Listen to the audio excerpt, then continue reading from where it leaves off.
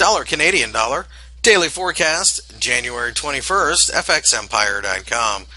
The dollar CAD, as you can see, broke out to the upside during the session here on Tuesday, clearing the top of the shooting star and without a doubt clearing the 120 handle.